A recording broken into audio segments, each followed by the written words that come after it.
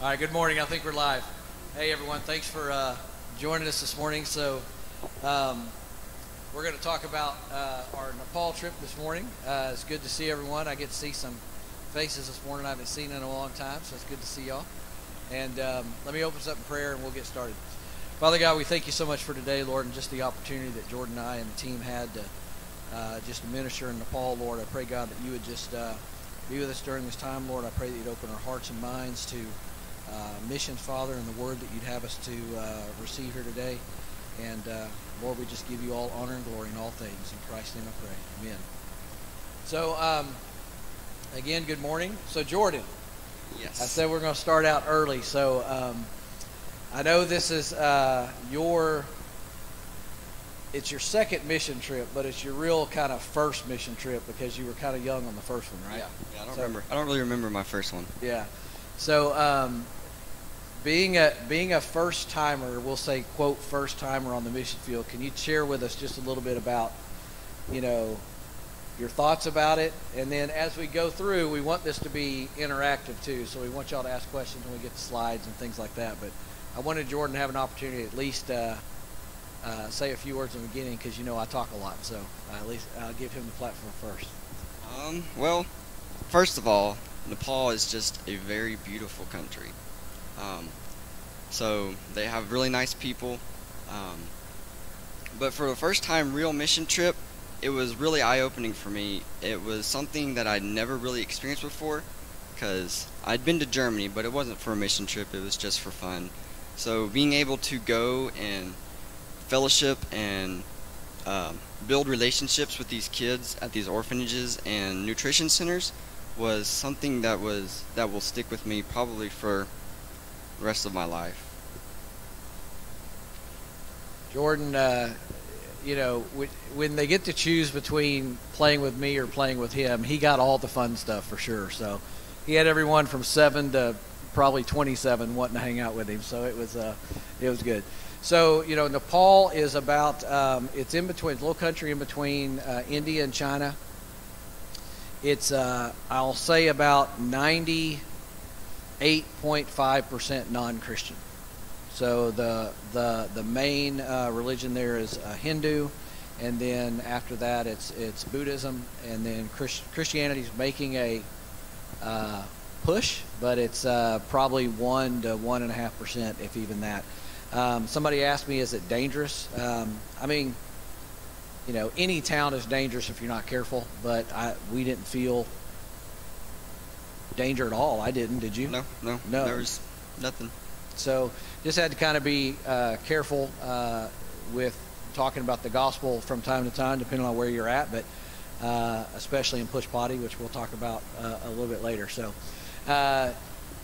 some of these slides, there's kind of two main verses. The Great Commission in Matthew 28, which is on Jordan's shirt, and then also Acts 1:8. As you guys know or heard before, we're kind of an Acts 1:8 church. So I want to talk a little bit about missions and before we get into the meat of stuff. But for me, you cannot forsake at-home missions for international missions, or you cannot forsake international missions for at-home missions. We need to do it all. We need to do missions work in our own town, in our own neighborhoods, in our own state, our own country, and then across the world. And kind of what comes to mind is the story of where the shepherd leaves the 99 and goes to fetch the one. It's a beautiful story. But when I think about missions, sometimes I kind of think about America being the 99. Relatively safe, to be a Christian, even though we need the shepherd. Absolutely need the shepherd as well. Sometimes we need to kind of go and look for that one in other countries. But remember, that one doesn't necessarily have to be in Nepal. Doesn't necessarily have to be in China. It can be right across the street from you as well. So I see a lot of you wearing the shirts. Everyone has one, and that's right. Who are we investing our time in? But this particular, there we are, kicking off at DFW. Now, Jordan, I do not want to talk the whole time. I will fill the void. Okay? So you're going to have to, huh? I don't want him to let me do it, Ronnie. So I wanted to start out. This is the picture on the left. Jordan, this is a typical church service. Won't you tell them about this particular day and this is our first church service, I think, right? Yeah, it was very hot, and we were very tired. But the room is super small. It's probably as wide as this platform and just that long. So we were all like shoulder to shoulder, and then all the kids and everybody was just sitting on the floor having a great time. Now, I thought going to Nepal and a little south of China was going to be colder than it was. I'm telling you. I don't know. The only time I've been hotter is when I was in a freight car in Jamaica doing church, a metal freight car. But it was pretty warm, let me just tell you. But the folks here, it's a small church, but you can't, kind of hard to tell. I apologize, it's a little better maybe. Santosh is on the left of the screen. He's a pastor in another church. He's a great musician and just a funny guy. And the gentleman in the blue shirt on the right is Prakash, and he leads the church that we were at there on the left. Santosh was just doing some of the music. We probably had maybe 30 people in there, maybe. It was more than what we have here. There's probably more than 30 here, but it was probably 30, 40 people in there. Just kind of packed. Prakash, they all have a story. All these guys, when you come to the faith, when you convert to Christianity in Nepal, it is a life-changing event. I don't know how many people that we talk to where they are beaten within an inch of their life by their families. They are ostracized or kicked out. They are thrown out of their homes. All these things, right? So it is not an easy road to follow Christ in Nepal. But these folks are doing it. Prakash there, his mother's sitting in the seat. He does IT work, for different companies. So he is an educated individual. Education is very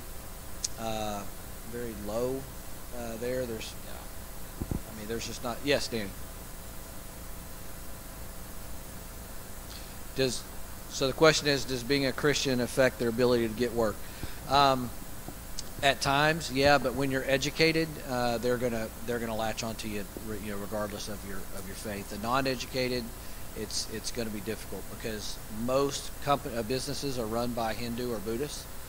So if they find out you're a Christian, they may or may not employ you.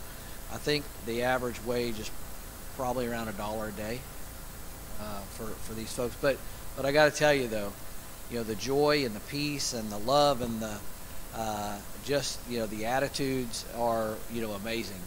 So it's certainly not based upon the money that they have. So, but I wanted to point out Prakash there, he invited us to his home. He was building a new home. His mother worked I think 2 or 3 jobs to make sure he was educated. She's a single mom. His sister works on staff at a church in I think Norway. Yeah, in Norway.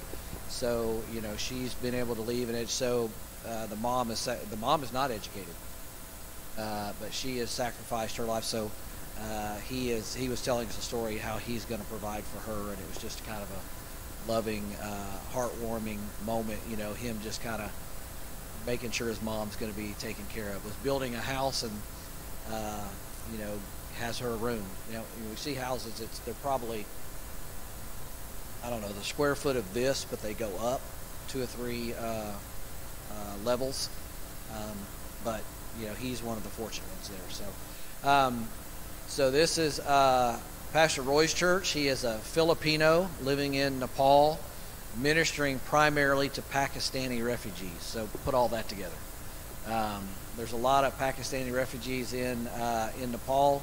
He's from the Philippines. Great church. I was able to preach at this church. But again, a hot box, for sure. And then Jordan, I know you had a great time at the orphanages. Why don't you tell a little bit about the picture on the bottom left and that particular orphanage? Well, if I remember correctly, this was a Hindu-based orphanage, and Brother Roy on the the one next to me, we were told that he was been trying to reach out to that orphanage and get in there and try to spread the gospel to them, but the people who worked there would kept shutting the gate on them. Well, on one of these trips, the teams brought like 100 to 150 water filters. So he decided to bring those water filters down to the orphanage and use that as a way to get inside, reach them. So he'd put in the water filters, he'd come back in a couple months and say he needed to do maintenance on the water filters, and he just kept building a relationship with the people who worked there to the point where they just let him come in and bring teams down there to speak to them. So those of you that help provide water filters, and I know people, the church gave some money and other people gave things. So that is a tool to kind of get into the door. One, they need fresh water. The water in this country is not safe to drink, and this was a way for them not only to provide these children with safe drinking water, and then they don't have all the issues that they have, physically and being sick, but it'll also open the door for this pastor to start sharing the gospel with these individuals. You can't really, there's two, is there a pointer on this? Sure there is. But bottom right, you see there's a lady with her head leaned over. There's two girls on the left of her. I was talking to them, and they just asked me. They said, "Are you Christian?" And I said, "Yes, I am." And she goes, "Well, we're not, and I don't think we will be." Just kind of out of the mouths of babes, right? And I said, at least she's honest, and because her parents aren't, or her family is not. But I just pray for those two, all those kids, but those two right there. I mean, at least they're being exposed to the gospel. We'll see what happens. I may never not know this side of heaven, but I was able to share the gospel in a short amount of time with they're probably, I don't know, 10 maybe, so with 10-year-olds. Pastor Roy's doing a wonderful work in that church. It's a amazing little community. Everywhere we went, they fed us. Tell them about the food, Jordan. Well, their staple food, their national food, is a thing called dalbat, which is basically steamed rice, lentil soup, and then mostly chicken, but sometimes vegetables. Chicken bones with a little bit of meat around the edges. But they eat this food, breakfast, lunch, and dinner, and the only difference they get is maybe they have an egg in breakfast. But it's such a staple food in Nepal that tourist shops had shirts that said Dalbat Power 24 hour. And these kids, they're 10 years old. The amount, the portion, because they're probably gonna, especially the orphans, they're not eating a lot, but the amount of food that's piled on the plate, I don't know how anyone could eat it. It's just so much.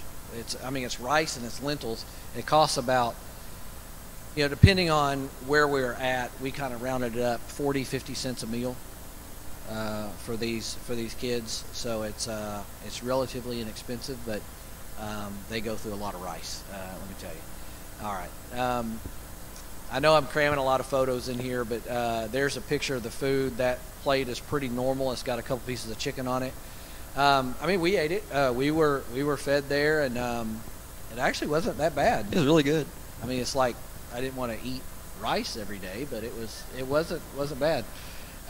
This couple here, the bottom middle, they were cooks in one of the nutrition centers, and he's holding a water filter. So it was hard for us to go out and do water filters just because we didn't realize when we took them it's like 3 hours out and 3 hours back. So that was almost a whole day that we would go to take one, because they were in the outskirts of the town. So we opted to leave the water filters with the pastors and put it to the best use when they make their trips out. Which is fine. The whole idea was to make sure the filters get to people, and they'll make sure it gets there. But this couple here, their filter had just broken, so we were able to give them a couple to keep. Jordan is teaching his first lesson up there in upper right. You did an awesome job. Tell them what you taught on. You don't have to go through the whole thing. Oh, but yeah. Well, I hate just saying Jordan speak, because that is what I feel like I'm doing. Yeah. I did a story on basically superheroes and how God is our superhero. I try to be as interactive as I can. Kids seem to like that. So this was actually the second time I taught, because this was the last day we were in Nepal. A lot of the people there on the team said it was my better out of the two at teaching. I can kind of agree on that now. I was probably less nervous and more prepared. He did great both times, but he did, Jimmy, first sermons, right? You prepare for 30 minutes and you teach 7. Yeah, that's how it works. But no, I had a lot of fun teaching, actually. I didn't think I would, but looking back on it, I really enjoyed it. So this is Narajan. I believe, if I remember correctly, Jordan, correct me if I'm wrong, but he gave up pursuit of becoming a surgeon or a doctor to work in this home. Was it him or Solomon? I thought it was him. Anyway, I'm pretty sure it's Narajan, but so he gave up, a profession of becoming a doctor, and he wanted to work in this home. And there's tons of kids packed into this particular home, and they're just doing, they're just loving on kids and telling them about Jesus, and helping them with homework, and being dads because dads are gone, or moms if needed. And his wife is has a tremendous heart for these kids, and it's a work. It's hard work. And these guys, I want to tell you about each one of these folks, because one of the last slides I'm going to actually pray for them, and I'll have all their pictures up. But the work is hard. It's we get to come, we go for a week or 10 days, and we come home. But these guys are still there every day, with these kids, and it's just amazing. So, and kids are kids everywhere. They just like to play. Here we are sitting around a board game.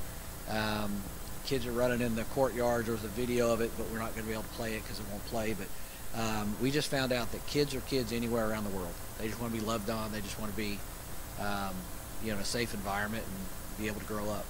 And so your contributions to us going, hopefully, was able to bring a little bit of, levity or lightheartedness, or just love, to some of these kids. And a couple of them would just say, "Why are you here? Why would you come all the way over here? God loves you." So, just amazing. All right, let me before I get into this, any burning questions that you think we can answer real quick? Yes, Danny.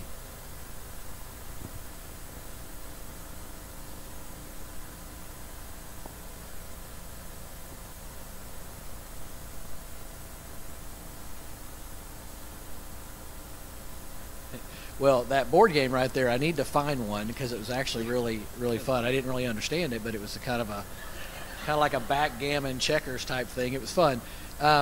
Superheroes Translated, which he was really nervous about. Yeah, that. I was nervous about it before the first time, but when in Poker, we were at an orphanage, and a day before my teaching, a lot of the kids, they came to me and was asking me my favorite superhero, and we were talking about that, and I was like, okay, this will be good.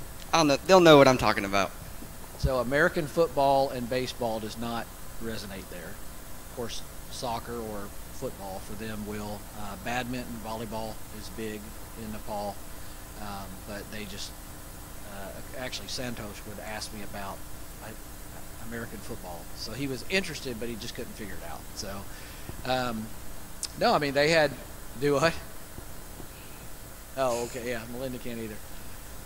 Yeah, some of that, and some of their games are still the same. Like, there's a video of them tying balloons on their ankles and running around popping them. That's probably an Awana game or something, or if not, it should be. So yeah, kids just like to have fun. They're just a bunch of. A couple of you will get this. Yuck monkeys running around. Some of you won't get that reference, but they're just awesome kids. All right, so this is kind of the this was a hard day. Um, so it's a place called Pushpati.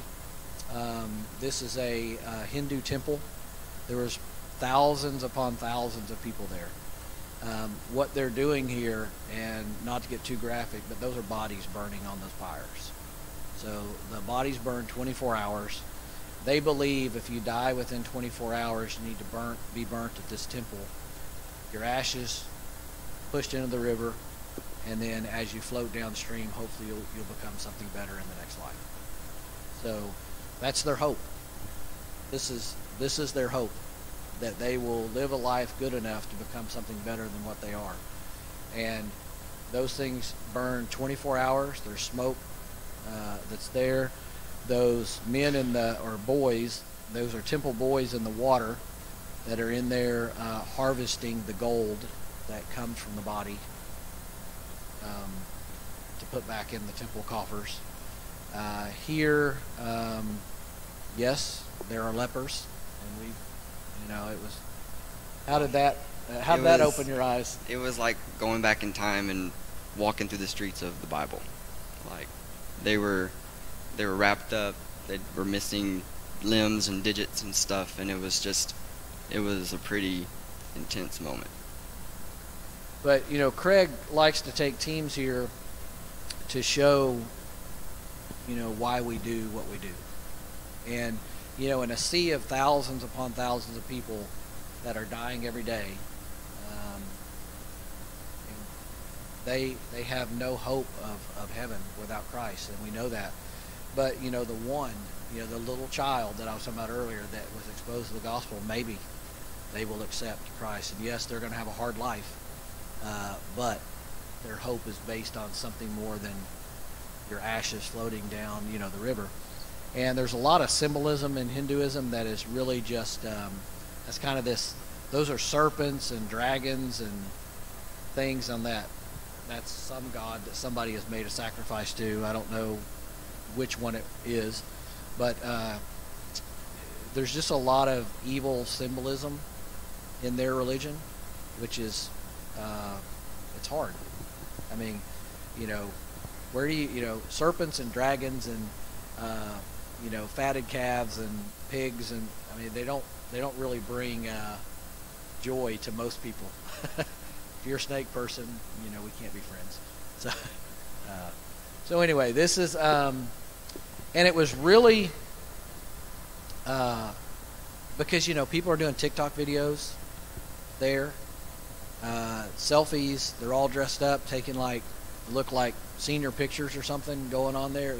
It was just the craziest atmosphere to be around, with all this death going on and hopelessness, but yet they were doing TikTok videos. Yes, Melinda. Yeah. So the body is buried in their finest, whatever they have, right? Finest clothes, finest jewelry, whatever it is. So it's like the money changers in the old temple, right? They're in there. The church is gathering back up, those possessions to go back in the church coffers to help fund this place. It doesn't go back to the family. So the family, it burns. The family gathers. And they have death rooms there. I hate to get everyone down in early in the morning, but you can pay to have a death room, so you're there on site, and that's what people want to do. But again, if you make $1 a day, and your only hope is to float down this river and become something better, you don't have enough money to even get here. So your hope is based on something that is even unachievable, because they don't have the money to pay for the death room, right? So, or the cost of the burning, or all that kind of stuff. There's another picture that I have that I put in here, is just stacks and stacks of wood, that facilitates this. So this was kind of a depressing day, for sure. But any questions on this one? Yeah, it's I wouldn't even begin to guess, but it's 1,000. Yeah. The birthplace of Hinduism, some say, is in Nepal. or in that area. So yeah, it's been around a long time, and it's been added on. This is a huge complex, huge, and there's thousands of people in line that get bussed in to be marked at this temple. I mean, from all over. They probably spend a life savings to just go once. But that's why we do what we do. Yes. This is like the pinnacle of the place to be. You're burned somewhere else. You're in a, I don't know, stagnant lake or a small stream or whatever the case is. And there's a lot of sacrifice that goes on here. Some people will sacrifice food or rice or milk or, used to. I'm sure it was human sacrifice. I mean, I don't know, but I'm thinking, or at least animals. At some point, animals for sure. So, but not as much as that anymore. But it's a crazy place, for sure.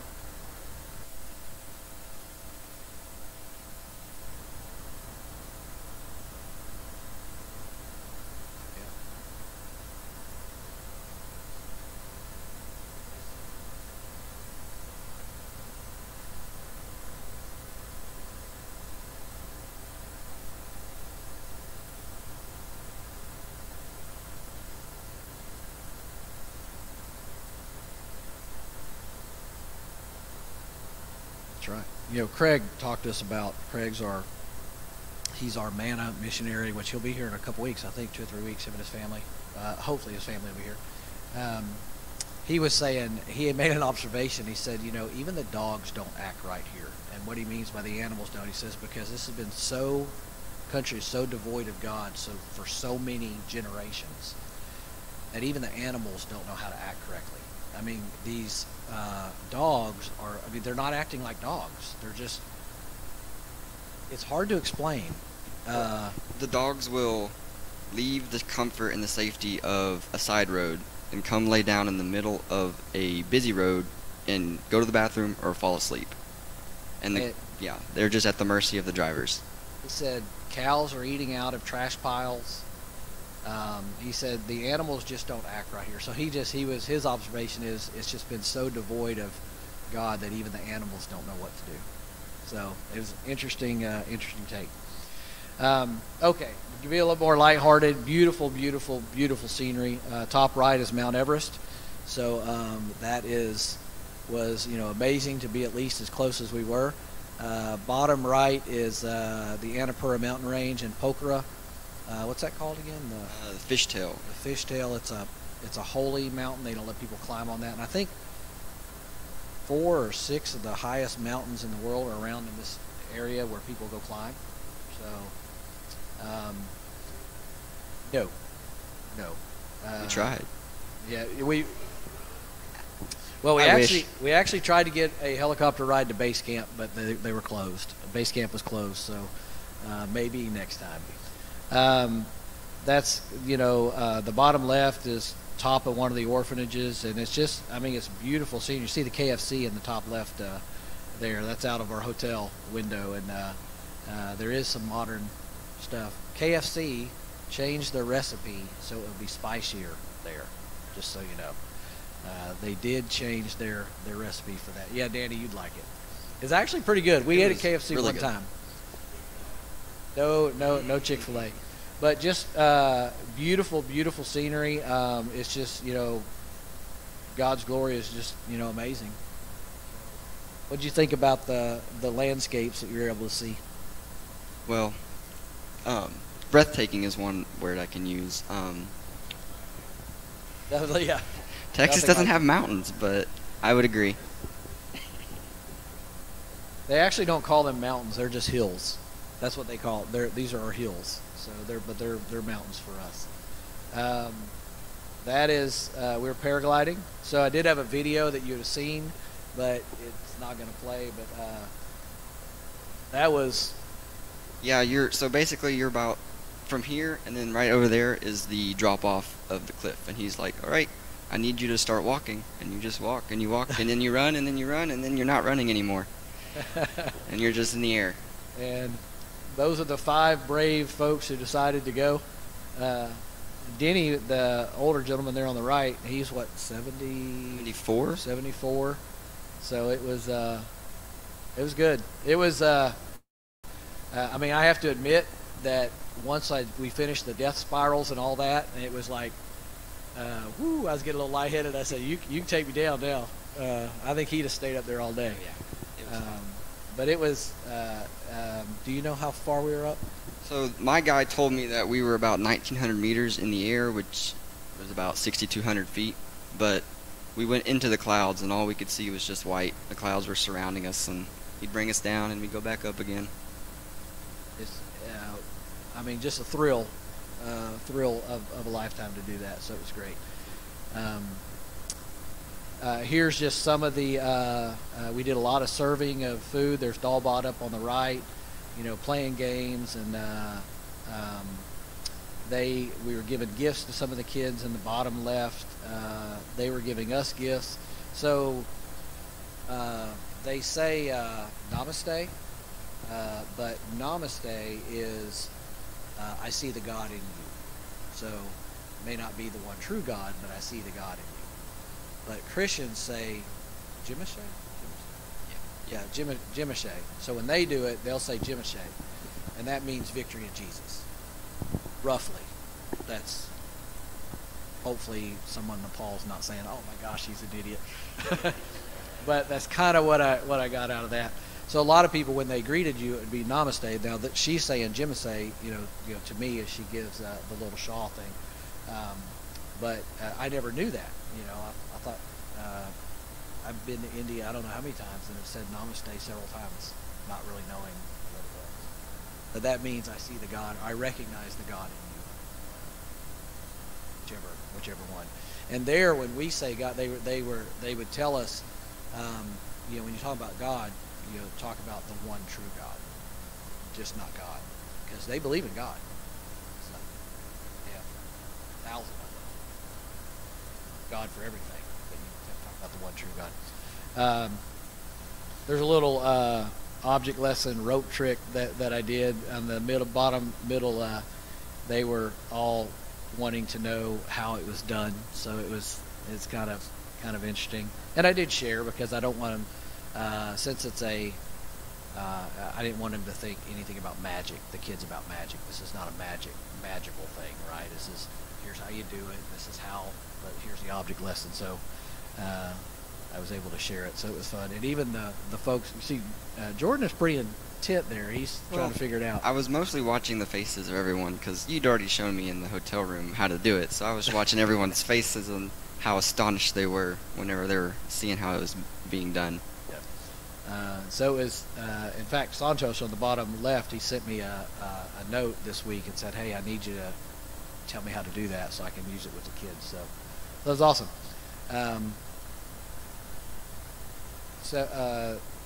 So there's our missionaries, Craig and Jennifer. I just want to make sure and pop them up there. They were there the whole summer. He took this picture of this gentleman. This was at Push Potty. He was selling these things.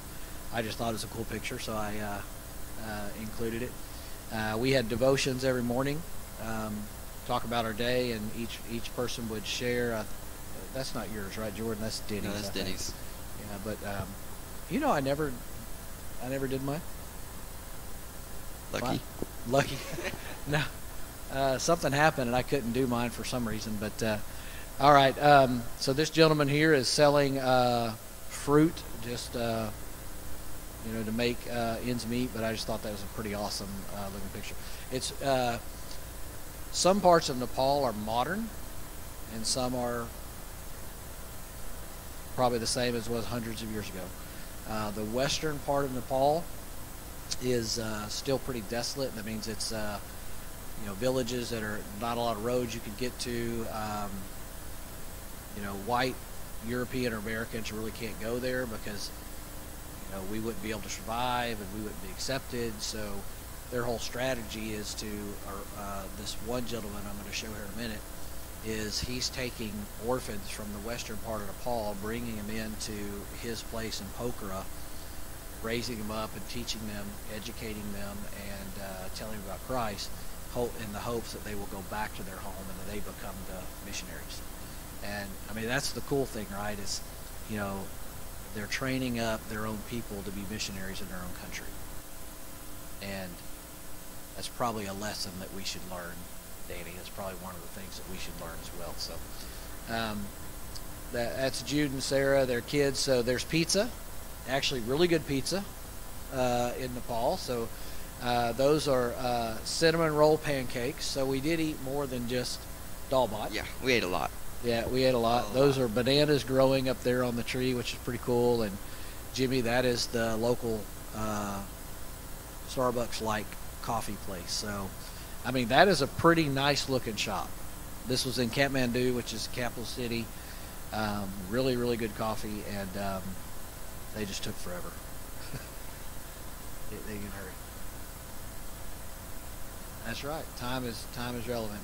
And then good looking picture of Jordan there as he arrived in Pokhara. I think it was Pokhara. So, yeah. All right. Any questions? I'll stop here. Yes.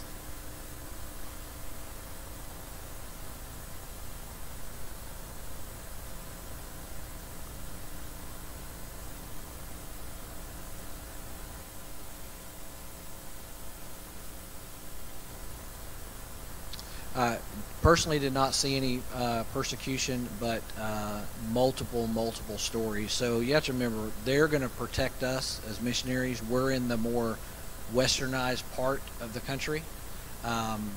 So, you know, Kathmandu's capital city, a lot of commerce and business going on, a lot of white people walking around, just because you got to remember, people are climbing mountains.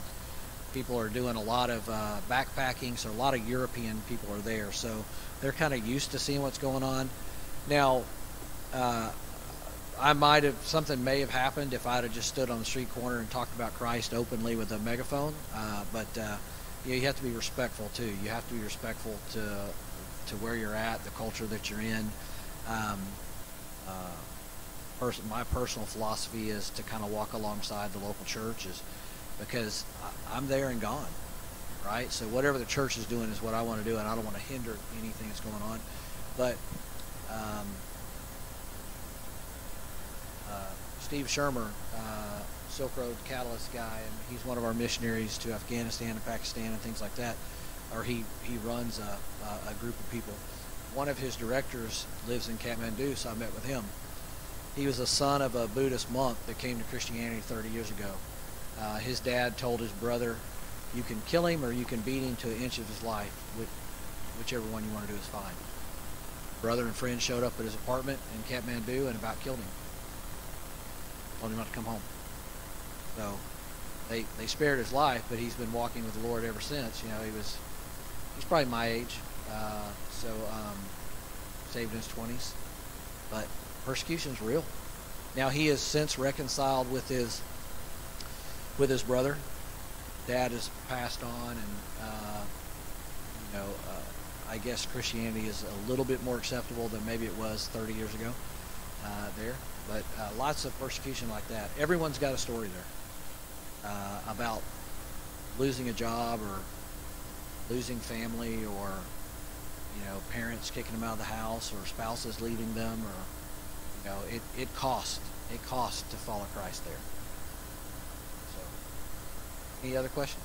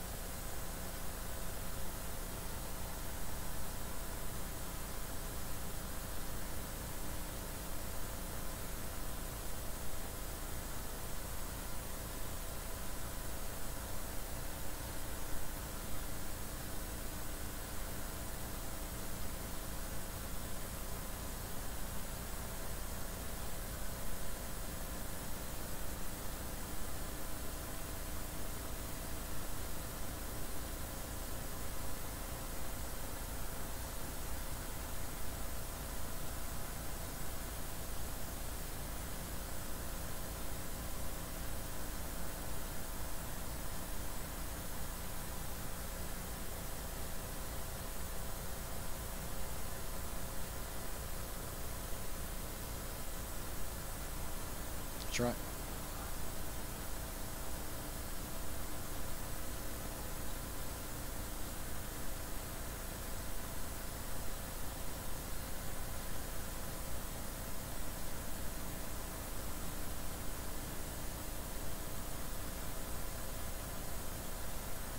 Listen, we could come home and we could say, we presented the gospel to these people and we had 30 people accept Christ, and that would be awesome.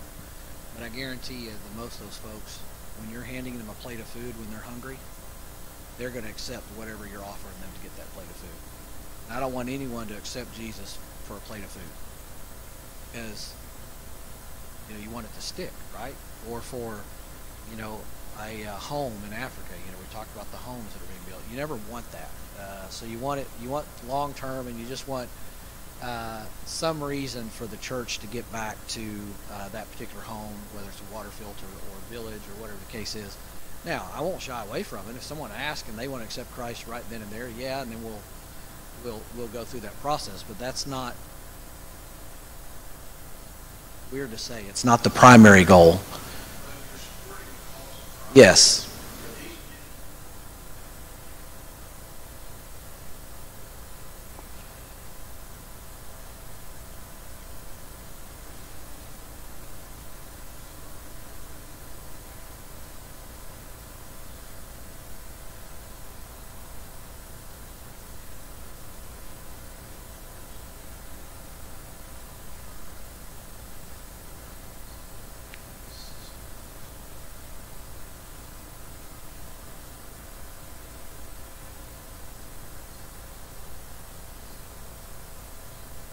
That's right. Absolutely. All right, I better pick it up, as Jimmy says. Maybe. There we go. This is a school. This is a Bernard. He runs this school. This is probably 300 kids, but it's in the slums of Pokhara, near the airport. But this school is academics. They're winning awards. I think they won the spelling bee or something when we were there. One of the kids did. The city spelling bee. Athletics, they're high on the chart. So he's doing very, very good work. But he takes about 25 of these kids back to an orphanage that don't have. Now, when we say orphans, sometimes they've lost their parents. Sometimes their parents have left them. And it's a weird culture because there's no education, and when an individual has a person to go become educated, they go to school and they leave their kids, which is totally against anything that we would even think about. And so that's part of the issue that Craig is having with some of these folks is, listen, you can't leave your children for someone else to take care of. You need to take your kids with you, to be that Christian father, because they are Christians that are leaving sometimes, and it's still kind of foreign to us. But they do a great work there. Jordan caught a chicken. Chicken got out. So Sarah, so at this particular school, they have a water well, which he sells water to the community to make money to run the orphanage. They have is it hydroponic farming? Where they hydro. It's either hydro or aquaponic, but I think it's hydro. Hydro, one of those two. So this guy, Benod, is a very smart guy, but he's doing all these things to help run the orphanage and the school and help pay for things. So, and it's good to point out, because sometimes as Westerners we think all they want is an American dollar and they're not working. These guys are working hard and they're doing a lot of things. They're stretching your dollars farther than you can stretch your own dollar. I can tell you that. They got a lot going on, but she let the chicken out and Jordan had to chase it. But he caught it. It was good. Down here on the right, we were able to provide these power washers. So it's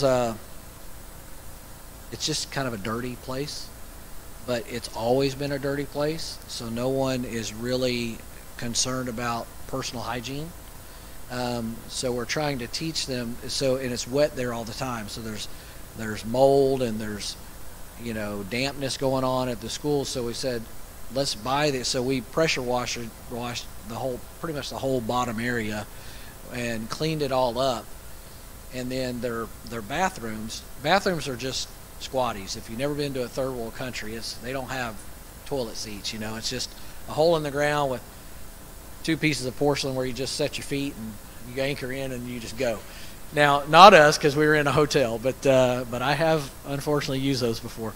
But we tell them it's just concrete and porcelain. Go in there and wash that thing down, and we're trying to train them to think differently, or the missionaries there are, and also they're able to use this to go fund other work. Somebody may pay them in a business to come and actually clean the front of their sidewalks, because they do it by hand. They just don't have the funds to have something like this. So we're able to provide this to them, so that'll go a long way. It'll clean their home.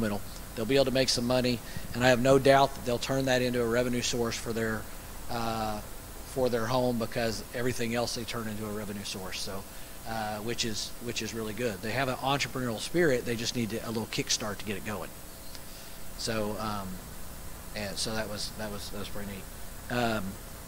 I can tell you though that it took us about a half a day to get that, because people didn't understand why we wanted to buy one of those if we didn't have a car wash, like a commercial car wash and washing buses and stuff. So no, we're going to use it in a home. No, you don't want that. You want this. No, we don't want this little electrical thing. We want the monster. So that's why we got that one. So it was fun. The big group we took up. These are some. They don't really call them orphanages there. They call it children's homes, but this is the children's home that we were able to take out for dinner and a whole outing for them to do some things. It was really, really fun time. Ashmita up there on the right, she just stole my heart. If I wish I could bring her home. It took me like 5 days for her to have anything to do with me, but she finally did. So, Jordan, I know you had a few relationships with some young boys. You want to share that if you can? Yeah. So there was 3 boys. Their names were Jinish, Samuel, and Siraj. The first day we were in Pokhara, they kind of came over to me and they were talking to me, and they saw my tattoo and they lifted up my shirt and they were saying, "Ooh, angels, angels," and they'd poke on it and they'd say, "Beautiful, beautiful." So every day they would look at my tattoo and just go, "Beautiful, beautiful." But those 3 kids basically were just my shadow for the whole time we were in Pokhara.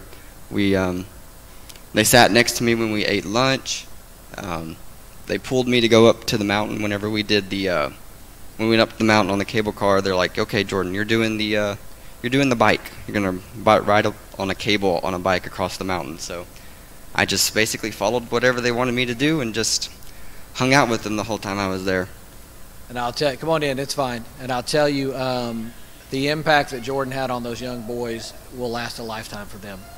So, all right, I know we're out of time, and I'm sorry. We're at pretty much the end. This family here, Binod's family, one of the most amazing families I've ever come in contact with as far as in Christian work.